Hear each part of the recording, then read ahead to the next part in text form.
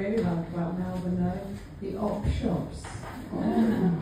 I've done a lot, bought loads of clothes. I haven't worn any in case they're yours. Little tip, if you're a fan of the op shops, charity shops we call them in the UK. If you've been to the UK, the ones in Scotland, slightly better fashion. The perks of a shorter lifespan.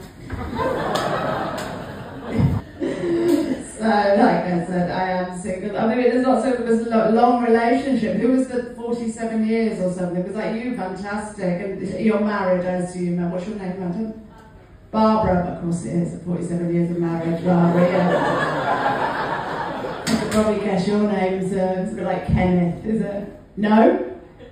I'm good at it. You might as well tell me, might you? Michael. Oh, okay, Michael and Barbara. Oh, I like you. You've seen a lot of Tupperware parties in your time.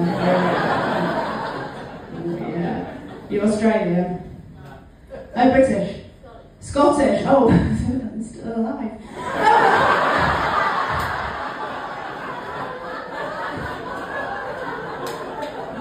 I'm eyeing up your clothes now.